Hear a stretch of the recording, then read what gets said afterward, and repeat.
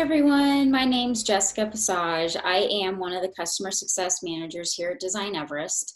I just wanted to go over specifically what a junior ADU is. So a junior accessory dwelling unit.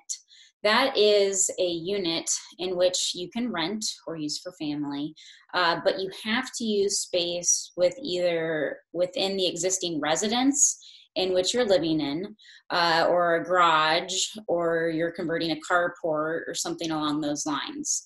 The max square feet for a junior ADU, it can be 500 square feet.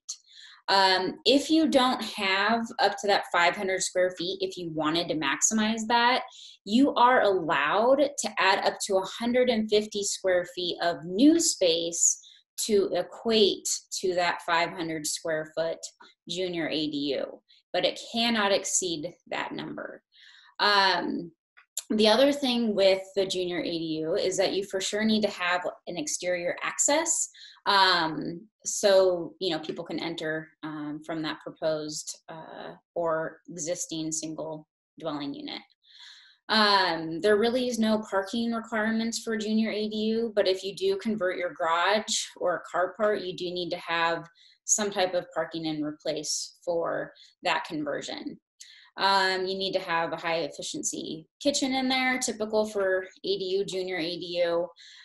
So those are the biggest things. So max of 500 square feet, has to be converted within the existing home, carport or garage, whether it's detached or attached to the main house. And then you can add up to 150 square feet of new space. But again, that cannot go over that 500 square feet. So happy to help with a junior ADU. It's a great way to generate income for your house or for your college kids or keeping your family close. So I'd love to discuss your opportunity to take advantage of that and go over how that process works in more detail. Thanks so much. Talk to you guys soon.